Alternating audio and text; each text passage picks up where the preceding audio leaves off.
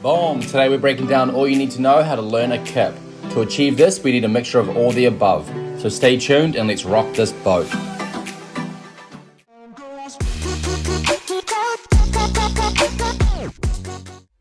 First, here's how we'd run a practice with drills and strengthening exercises where we switch stations roughly every 30 to 40 seconds. I'll explain these stations and more in detail now. As our hands toughen, the skin will rip. That's why today's video is sponsored by Gym Kiwi's tape grips. These bad boys will last for months and allow you to carry on training pain-free.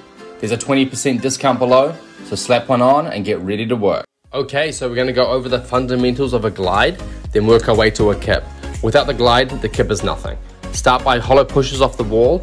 We're going to then add a jump, and then we'll make our way over to the bar. We start by applying pressure to the bar, pushing down and adding a controlled, tense jump. Once we understand the pressure on the bar, we'll add a jump and then push away, blocking off the bar. Jump to the bar holding a hollow tuck shape, with a Pac-Man or barrel stopping us, with our hips tucked under. The same round shape applies when we straighten our legs and we add the hollow straight jump. After feeling the bar, we'll just start basic, using a barrel for the glide. We'll then upgrade going up a cheese mat to replicate the direction and where we want to go with our feet. Then we can add difficulty. We use a furniture slider to work more through our core rather than the momentum of the swing. Put a TheraBand around your feet. Try and touch your belly or your hips to the band to give ourselves the full range of extension in the glide. We want to stay straight/hollow, not arched. And now for spotting. You need to get just as many reps in as the gymnast. 5 glides in a row, emphasizing the positions and shapes throughout. And then when they start moving by themselves, really just focus and emphasize their head position, their chest position, their hips, the extension, all those little things that add up that's going to help us with our kip. All right, time to get strong. Let's make our glides look pretty. Our walks across the bar, engaging the core and keeping our legs tight. Try and keep your arms by your ears and chest round throughout. Our extensions are great, using our lower abs to really push through and show off that final position in our glide. We can do variations using a foam roller, and the same with more difficulty using a furniture slider. We want to focus on keeping our knees and toes squeezed throughout. Same goes for here with our bungee hollow rocks, maintaining pressure behind your ears, holding your hollow shape. These TheraBand levers replicate the exact same thing. We want to use these as side stations as we run our practice. We can never get enough of these shaping and conditioning. These are absolute money. If you want to look at polishing your shape, do these while keeping your lower back on the floor while tightening your core. Rollers are a great ab exercise, and we want to focus on extending and opening our hips and our thighs not going back past vertical. Chin levers are a little bit more advanced, but hey, getting strong isn't going to hurt. If you need some help, bend your knees a little bit, but keep those hips open. Okay, so leg lifts is the Big Mac sauce without the calories. You just have to get these in. There are many variations we do. We can do regular, you can do half ups, around the worlds, or tuck ups. Make sure when you do your tuck ups, you're lifting your knees up or above your head, rolling your hips off the wall. They really force your lower abs to work and can help prevent back problems in the future. All right, let's dig deep with our glide kip. There's 2 main key components, the hip extension and the lat pull down. V-lifts focuses and helps us understand the power of the hip extension. The straight body drop kip focuses solely on the lat pull down. We need a combination of both, which is the standard pike drop kip. Understand all of them and you'll be good. We always want to emphasize the legs shooting up as our arms are pulling down. Always spot and reinforce straight arms. As we put the pieces together, slow it down and emphasize each position as you spot through the motion. And while you're here, don't be afraid to hit the subscribe, like, turn the notifications, leave a comment down below, whatever tickles your fancy. Let's get it.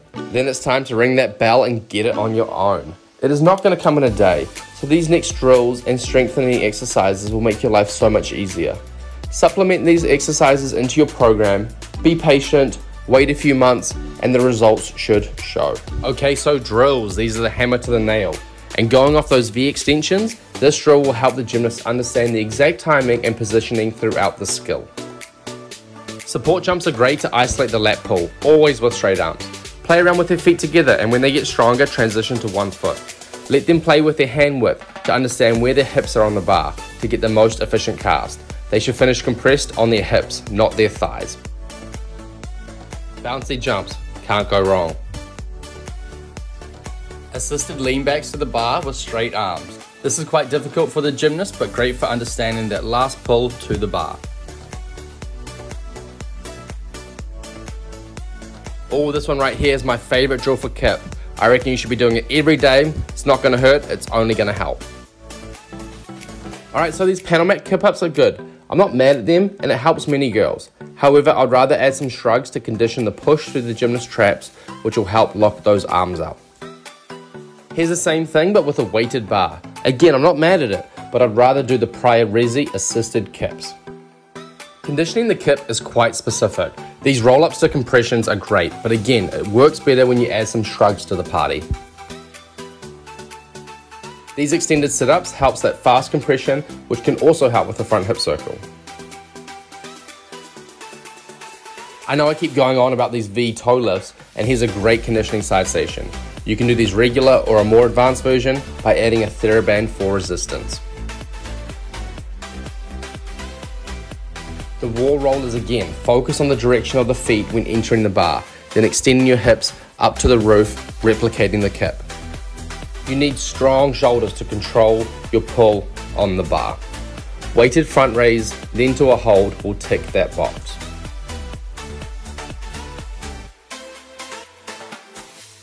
Bent over rows and lat lifts are another great exercise to focus on the exact muscles that are used while learning and performing the Kip. You can never be too strong at these. Now these shrugs help again with your traps and pressure when pushing down on the bar. If you want straight arms in your Kip, get strong traps. And so now here's a similar exercise on the bar, but if I were to pick one, I'll definitely just go for the weights. When doing these support walks, really try to maintain a hollow round position with straight arms as you walk along the bar. These lat pull downs with the bungee are another great side station to reinforce the movement with the arms of the Kip. You should be doing these every day too. Alright, rope climbs, they suck, but they work. See who your best bar worker is, and then see who can do the most rope climbs. You might just see a very high correlation between the two. If you haven't got a rope nearby, try this variation with a strong TheraBand. It'll replicate the muscles used to build their strength without hurting their hands.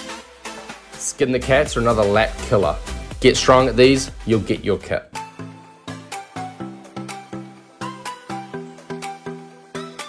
Now lastly, just have some fun with a floor Kip up. Girls will love it, and it's essentially the same thing. Alright, I hope you learned something new today, or made you remember a drill that you've been neglecting, or motivated you to work on your glide Kips. Don't forget to like and subscribe, and also check out the Gym Kiwis tape grips below. Thank you so much.